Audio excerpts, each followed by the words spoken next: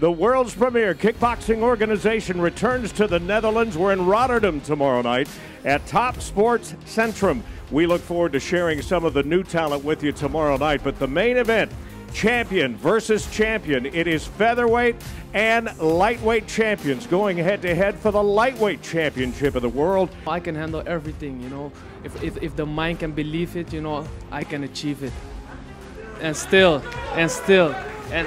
And you know, I'm very confident in my abilities, and I will show that tomorrow night.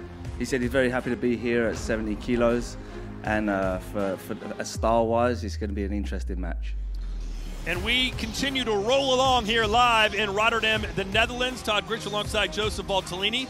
Let's inhale and exhale as we get set for our main event. And what a fight this should be as Petch challenges Tyjani Beztati for his lightweight title. Yeah, I mean, once I heard this matchup was set, I couldn't even believe it. I had to double check, basically message Robbie and make sure this was right, because this height difference, the size difference, is what makes this fight so intriguing. Well, Joe, he walks to the ring like he's royalty, and in Muay Thai and kickboxing circles, he basically is royalty. He's been untouchable over the last few years.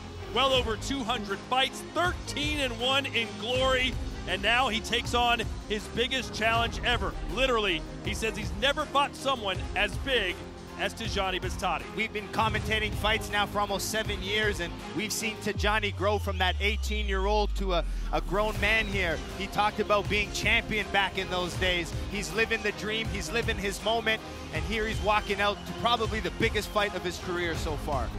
Well, this is it. Petch is moving up to lightweight to challenge the division king. Here we go, 5 rounds for the lightweight championship. With bicep control. Oh, Beztati landing punches, trying the knees as well. Right.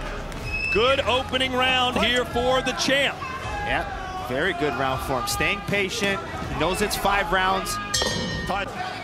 Just really impressed with Tyjani's composure. Oh, the little guy sent the big guy down for a minute. Yeah, front kicks are good off balancing strikes.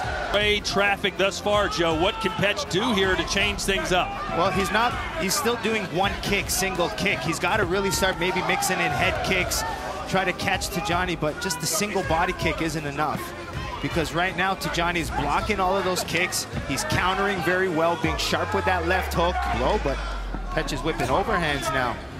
Oh, a body shot sends Petch down for the first time in his glory career.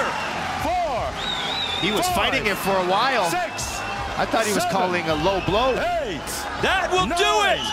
Tyjani Beztati is the first fighter to ever stop Petch. Declaring your winner by knockout and still lightweight champion of the world, Tyjani Beztati. How we feeling? You know, man, I would like to thank everyone here in the audience. It feels amazing, but you know, we already knew.